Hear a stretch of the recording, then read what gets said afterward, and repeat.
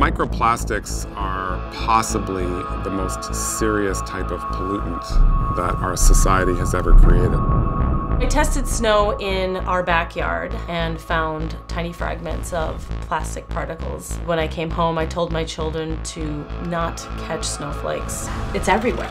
You go out into the world and you're going to be exposed to it. Plasticizers have been implicated in various health problems: heart disease, diabetes, obesity, cancer, fertility problems. We're finding microplastics wherever we look in the human body. We know that humanity is getting sicker. I don't know if there's a direct connection or not, but it's something I want to find out. This is the shit that I do for science, literally. I think everybody has microplastics in their body. Yes. Oh, everybody. So like this fiber that we saw here, polyester. I asked the doctor, I said, how come I can't remember my child growing up? Apparently, she said, that's when you got hit with high doses of benzene. Plastic is like the embodiment of capitalism. It made possible the material world that we live in now. They are the bones, the skin, the connective tissue.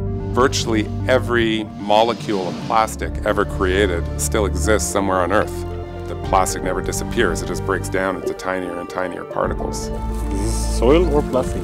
Plastic soil. We are producing poisonous food.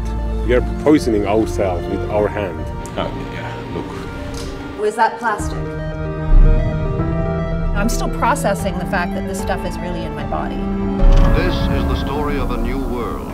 A world that begins in the mysterious and invisible universe of atoms and molecules.